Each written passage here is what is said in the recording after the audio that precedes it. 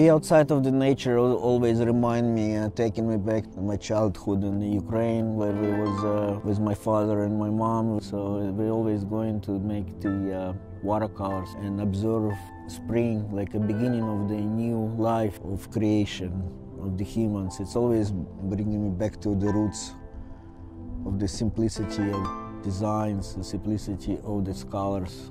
But it's also a complex of feelings of different rocks, trees, the animals. So every Sunday we're trying to be out and just recharge our batteries, thinking about new projects and thinking about the paintings you already create.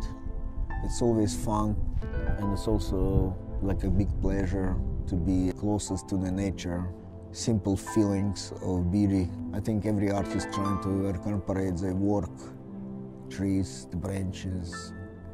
All of them have their own characters, and all of them they have something message, the purpose to be here in Earth. So as an artist, I think it's very important to bring that to your artworks, that millions and millions of people in in the future will be enjoying it. So such a beautiful things.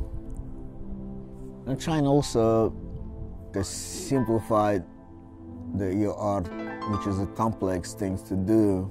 Simplicity of design, but it's a complex of different colors, different texture, different feelings.